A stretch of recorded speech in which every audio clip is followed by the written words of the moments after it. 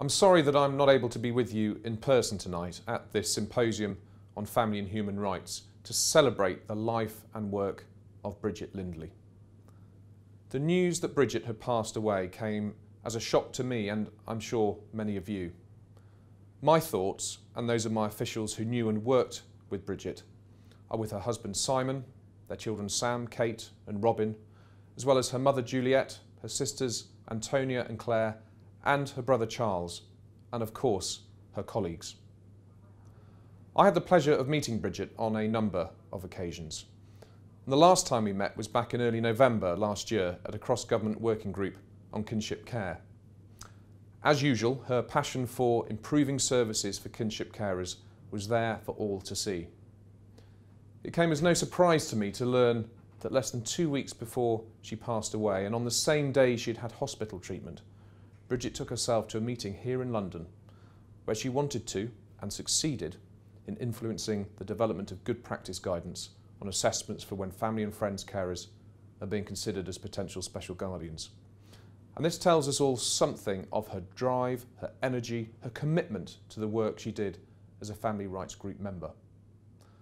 As part of her work with the Department for Education, and as a recognised expert, Bridget developed accreditation for running family group conferences.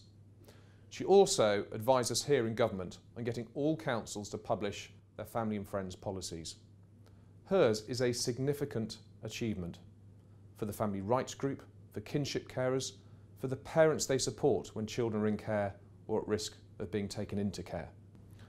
Through her work with the family rights group, and before that as a solicitor, Bridget advised thousands of families and influenced policy, legislation and practice.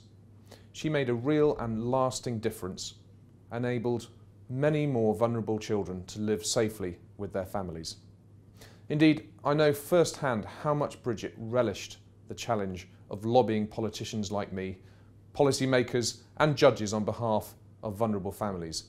So it was fitting that Bridget's work was recognised in 2014 when she was awarded an OBE for services to families. And I speak not just for myself, but for everyone here at the DFE who work with Bridget, when I say that we shall miss her knowledge and expertise, so willingly and graciously shared with all. I'm struck by the things we discover about a person after they're gone. As well as her passion for family rights, Bridget found time to serve as a trustee of Amnesty International UK. She also liked to dance very well, I believe, and even became a music DJ. I didn't know that, but glad that I now do.